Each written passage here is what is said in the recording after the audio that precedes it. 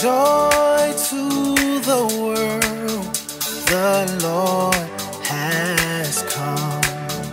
Let earth receive her King. Let every heart prepare him room, and heaven and nature sing, and heaven and nature sing, and heaven and nature. Glory to the King, he is everything. Our hearts will rejoice and sing. Glory to the King, let the praises ring. Our hearts will rejoice and sing. Joy to the world. Joy to the world, the Savior reigns. Let men their songs employ, while fields and floods, rocks, hills and plain repeat the sound and joy. Repeat the sound and joy. Repeat the sounding. Glory to the King, he is everything. Our hearts will rejoice and sing. Glory to the King, let the praises ring. Our hearts will rejoice and sing. Joy to the world. Keep them bells ringing. Keep them bells ringing. Keep them bells ringing. Yeah. Keep them bells ringing. Glory to the King, he is everything. Our hearts will rejoice and sing. Glory to the King, let the praises ring. Our hearts will rejoice and sing. Joy to the world. He is everything. Our hearts will rejoice and sing. Glory to the King, let the praises ring. Our hearts will rejoice and sing. Joy to the world.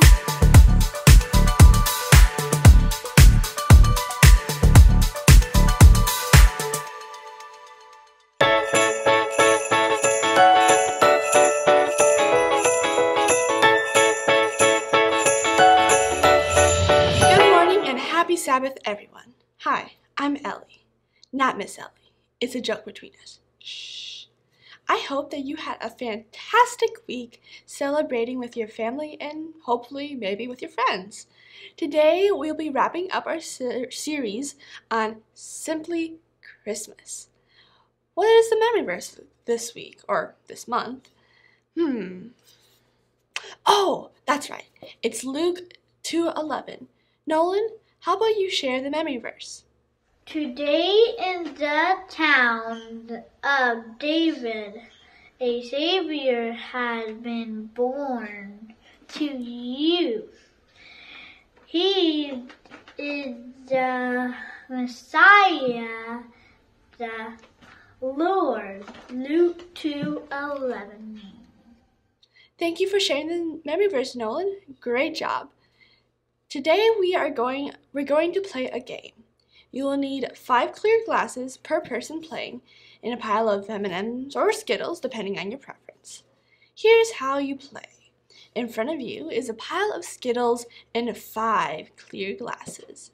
Your job is to separate the Skittles by color, one at a time, into each of the glasses. However, you just can't put all the red ones in one glass, all the green ones in another. You have to do them one color at a time. One red in the first glass, then one green in the next glass, and then one blue in the next, and so on down the line. First one to separate all the colors into the glasses is the winner. Ready, set, go!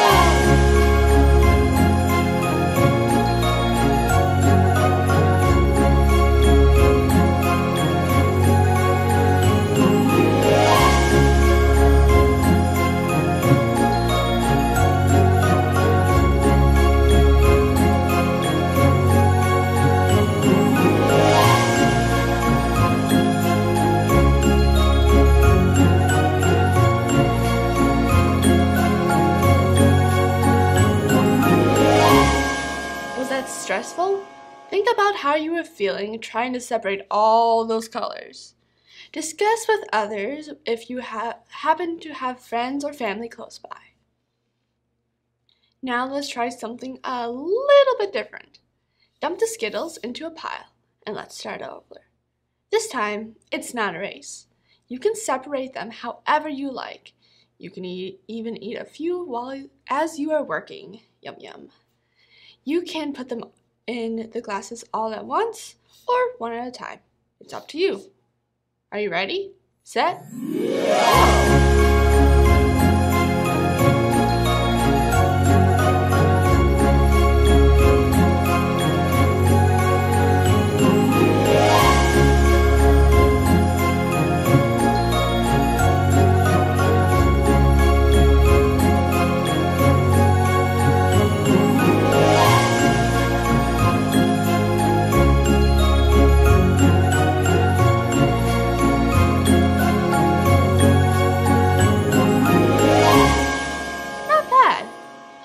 Different from the first time. Why was this time so much less stressful? Why do you think that is? Oh, right, so that was fun. Now I have a few questions for you. What is the first thing that comes to mind when I say the word peace? Not like, are you gonna eat that last piece of pie? But more, I am at peace with how much pie I ate this Christmas. Pie. Oh wait, where was I? That's right. What do you think? What does peace mean to you? It kind of seems like there hasn't been a lot of peace going around, especially in 2020, dun dun dun. Everyone has been stressed out. What's it like for you when things aren't peaceful? How can we find peace when things are most certainly not peaceful? In the middle of the chaos, when it feels no one understands what we're feeling or going through, where can peace be found? These are great questions, and thankfully we can start to find the answers by heading back to the book of Luke. We're picking up the story where we left off, and if you weren't here, let's take a look at our artwork hanging on the wall. What's wrong? You can't tell what's going on in this amazing piece of art? That is clearly Bethlehem over there, and that is clearly a mutated anteater. Wait, mutated anteaters? I didn't know Jesus was born surrounded by mutated anteaters. Well, of course, Jesus wasn't born surrounded by anteaters, but there was definitely some sort of animals around. Probably not mutated. Probably. To sum up last week, Mary and Joseph made the long journey from Nazareth to Bethlehem to find there weren't any rooms available. So they hunkered down in a place with the animals, and Jesus was born there. Picking up right after that, right after Jesus was born, we find shepherds. Shepherds lived out in the fields near Bethlehem. These shepherds were some of the least important people you might meet. It wasn't the most glamorous job. Long hours, predators, and lots of stink, if you know what I mean. These men and boys lived outside, keeping the sheep safe in the wind and storms, and protecting them from wild animals, which means that there were shepherds working that night when Jesus was born. They were milling about with the sheep, making sure they are safe, when suddenly, the glory of the Lord shone round about them, and they were terrified. Terrified. The shepherds tried to shield their eyes. They had never encountered anything like this before. They huddled together in fear. Then, all of a sudden, an angel spoke. Let's see what the angel said. But the angel reassured them. "Don't be afraid," he said. "I bring you good news of great joy for everyone." You can tell me to don't be afraid all you want, but when a booming voice comes from an angel from a bright light in the sky, I just might be a wee bit startled, don't you think? The angel said, but the angel reassured them. "Don't be afraid," he said. "I bring you good news of great joy for everyone. The Savior, yes, the Messiah, the Lord, has been born tonight in Bethlehem, the city of David. And this is how you will recognize him. You will find a baby lying in a manger, wrapped snugly in strips of cloth." The shepherds, pretty bewildered, squinted around at each other in the light of the angel. How could this actually be the Savior that had been prophesied for hundreds of years before? Before they could even muster up a response, the entire sky was filled with angels. A huge heavenly host filled up the sky.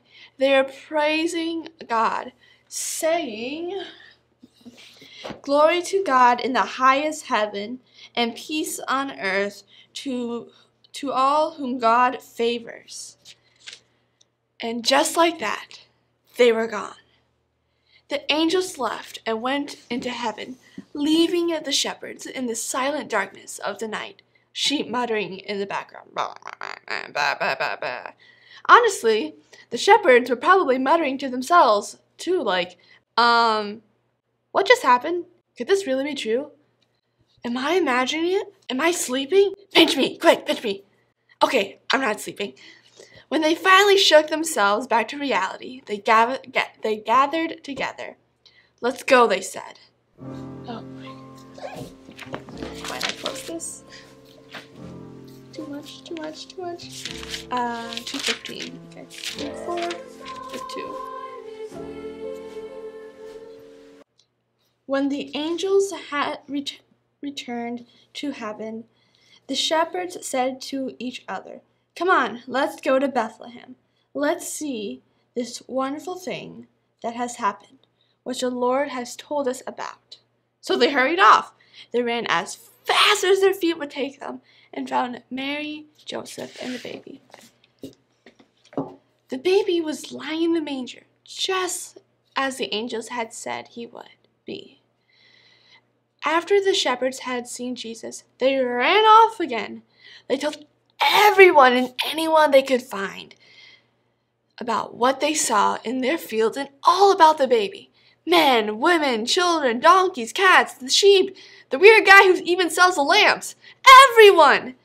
All who heard were amazed. Meanwhile, Mary stayed silent near her newborn son. She kept all these things like a secret treasure in her heart. She couldn't stop staring at baby Jesus, her baby, but also God's son. Couldn't she be the right mom to him? Was she ready for this journey to begin? She thought about these things over and over. The shepherds, after telling the whole town, went back to their fields.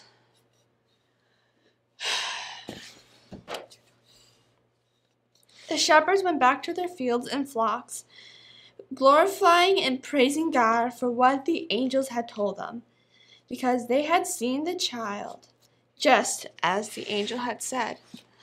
And honestly, after this whole story, I just can't stop thinking about the shepherds leaving the sheep unguarded. They totally ran off. What if something happened to the sheep? I'm just kidding, but hey, it's a good point. There are lots of things in this life that can make us worried, aren't there? What we initially see might freak us out, and our immediate reaction might be going, "Go bananas!" Think about how the shepherds probably responded when the angel first showed up. Something that might happen in your life that initially looked really scary. Something you didn't expect. Something unknown. A sudden change in plans. But getting past our initial reaction, hitting the pause button, waiting to see what God has in store and watching for God's plan to reveal itself, we can then see that things aren't as bad as they seem. The trip is skipping to that point, right? Don't let the initial fear or worry or stress take hold. Rest in the fact that God has a good plan. And when you do that, you will find a peace that surpasses all other understanding. When the storm kicks up, it's the peace that calms it. In the middle of a raging storm in the Sea of Galilee, when the disciples were freaking out, Jesus spoke to the storm. You know what he said? He said, "Peace, be still." As we're talking about finding peace, think about this question. What does it mean to have peace? Having peace might mean that even though you're afraid or uncertain, you're trusting God and letting His peace, the kind of peace that calms the storm, the kind of peace that calms your fears, flow through you. It's okay if you're not sure how to receive that peace, because you can talk to God or your parents about it. Let's pray. Dear Heavenly Father, we thank you for your peace. Please help us to seek your peace and to remember that even in trying storms, trying times, when we feel like going cocoa bananas or we're so anxious we can't see anything else, help us to look for you like those shepherds did. They left they were startled, and then they went to see the good news you had. They skipped ahead over their fear, and they looked for you. Please help us to know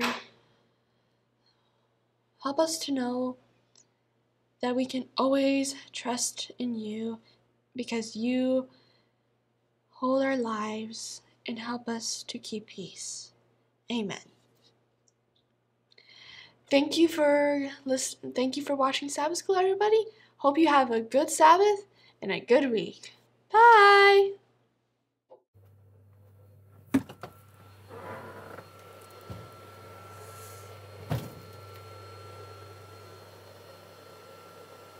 Well, time to put it all away.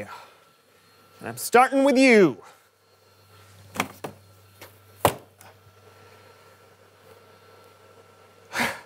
All right.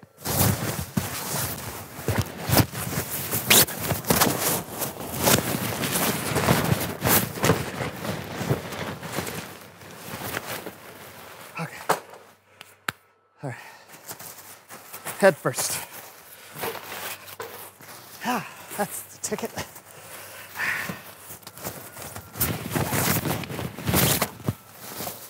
All right.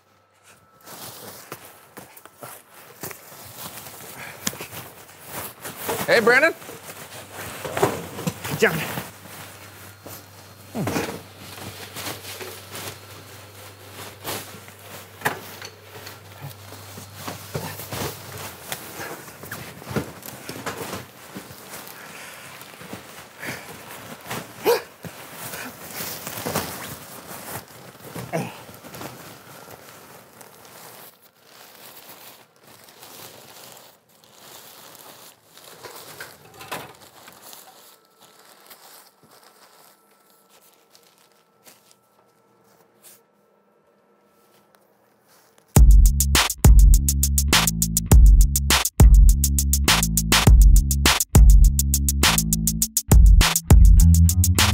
Hey, my name's Brandon. And I'm John. And this is the So-and-So Show.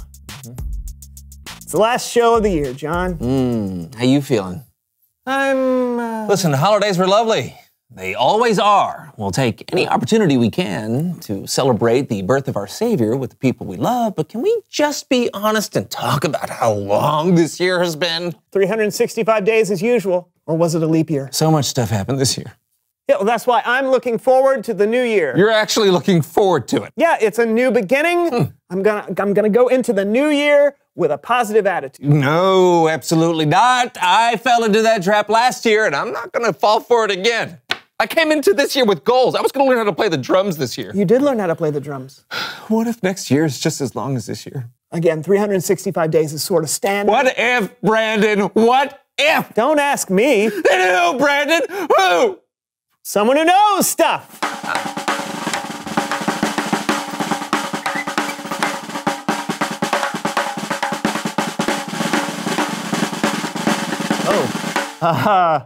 Who are you and what do you know? I'm the new year, and I know that it's party time. Boom! See, John? Next year's gonna be a party. So you're the actual physical manifestation of the new year? Ah, you catch on fast, pal. I'm a baby at the beginning of the year, and by the end of it, I'm an old dude. Weird. You're weird. So what kind of year is it gonna be next year? Yeah, this year took forever. Who knows? Every year's different. But I can promise you this. Nothing bad is gonna happen in my year. You can promise that. I can promise anything I want. I'm a baby. I have zero life experience. Boom! Nothing wrong with a little optimism. You said it. I've got my whole life ahead of me, and nothing's gonna bring me down. But seriously, good things and bad things happen every year. I only remember the bad things. I made a list. Number 1. Ugh, I'm not listening. I'm not listening. Don't tell me. Don't tell me. Shh, shh, shh. Did you want to make the baby cry? You didn't want to make the baby cry. Oh, I'm sorry. Please, I didn't mean to. Gotcha. I can turn on the waterworks whenever I want. I'm a baby. Boom. Okay, look, here's the thing. There's no reason next year will be any better than this year. Sure, we say we want to make a difference when the new year rolls around. We want to exercise more and write that novel and end world hunger. But then the middle of January rolls around and we're right back where we started. Maybe my year will be different. Maybe my year will be awesome. Boom, boom. How is that worth 2 booms? It wasn't. I'm a baby. I just made a boom boom. Boom! Listen, John, I know it's been a long year, but that doesn't mean the future is something we should worry about. All right, prove me wrong then. Show me there's something to look forward to. I'll give it a shot. It's Bible story time with Kellen. Boom!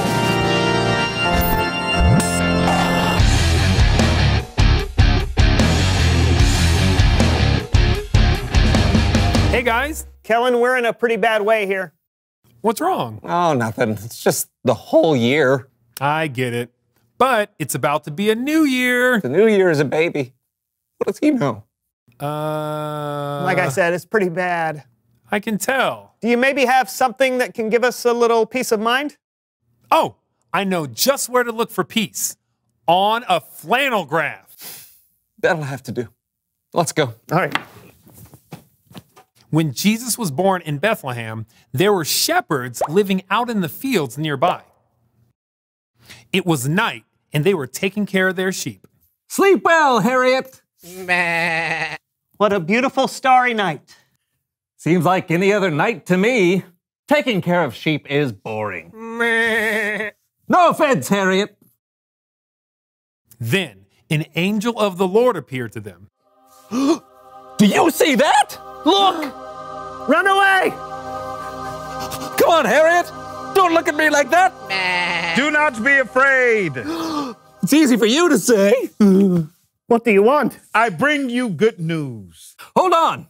Boost me up. Oh, Now I can hear you better. Probably didn't happen this way, but whatever. The angel gave his message. I bring you good news. It will bring great joy for all the people. Today in the town of David, a Savior has been born to you. He is the Messiah, the Lord. The Messiah? Here? That's amazing! Whoa, whoa, whoa! Whoa. Whoa!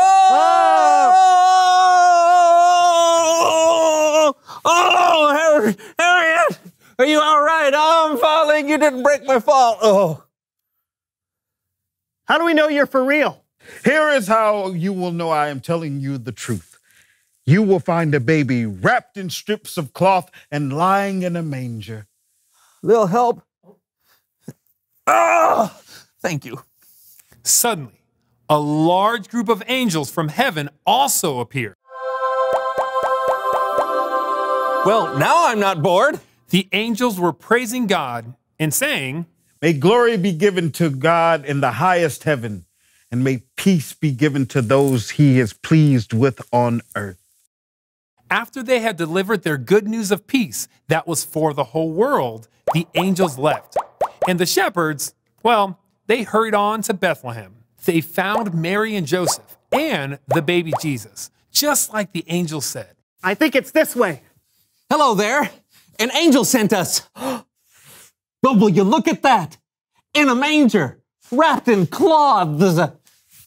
The angels were right.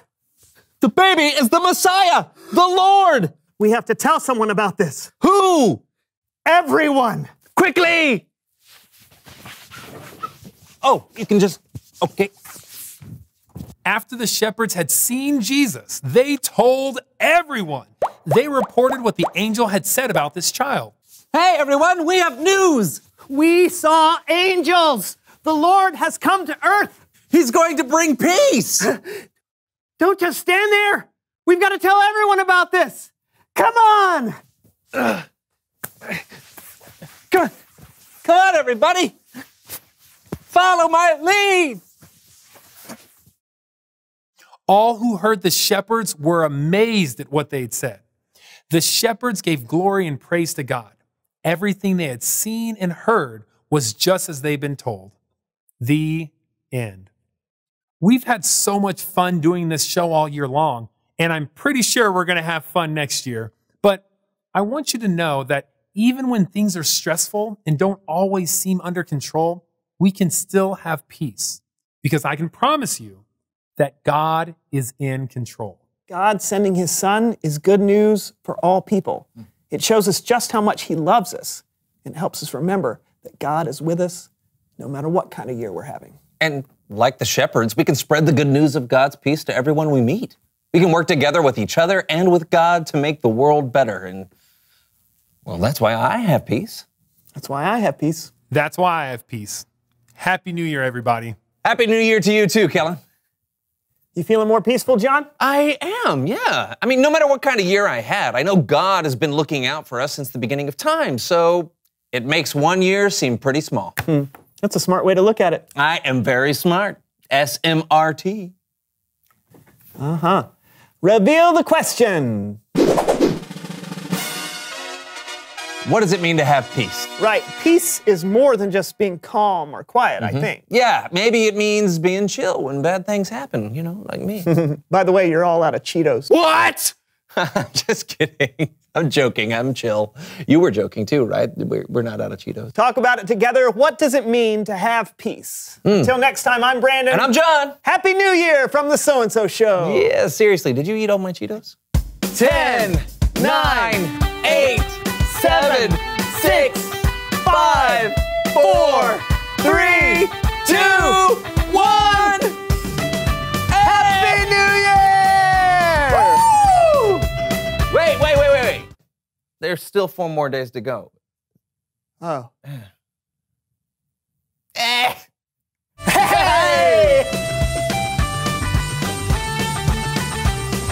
Oh.